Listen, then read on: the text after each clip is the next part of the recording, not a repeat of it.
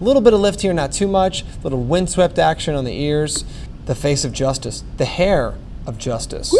Hair history, where we talk about the amazing hair of people in history. Interesting photograph here, one of my favorites. This label tells us this is an ambrotype from 1857. That's actually wrong. Really, it's 1858. It's right before his famous House Divided speech. He's already got the nomination to run against Stephen Douglas, who we will talk about because his hair is amazing. He's got a little bit of lift going on.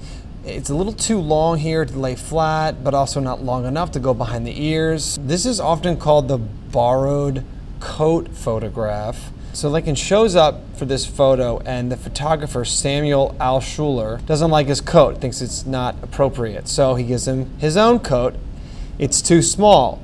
And apparently Lincoln was overcome with merriment when the short coat proved to be a bad misfit. That is classic Lincoln.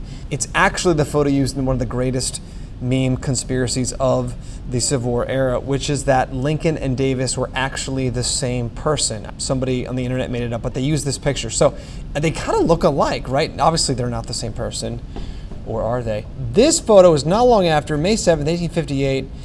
Again, before Lincoln's famous House Divided speech. A little bit of lift here, not too much. A little windswept action behind the ears. We've got this great hairline, just the valley on the other side forming that widow's peak. Whenever Lincoln is in court, he seems to be looking just real groomed, right? Lincoln is defending this guy, Duff Armstrong, from a murder at midnight, which I guess was a thing.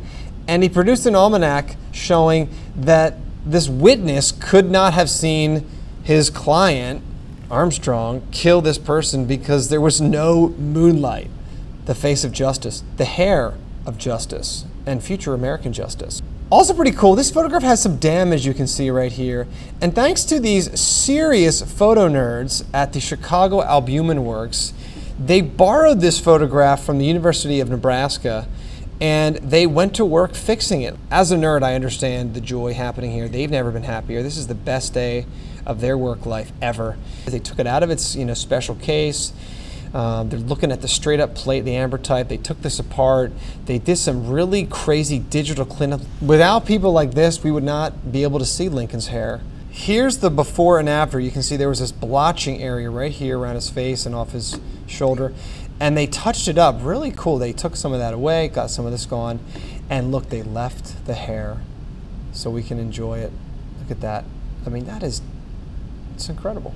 Hair history, where we talk about the amazing hair of people in history.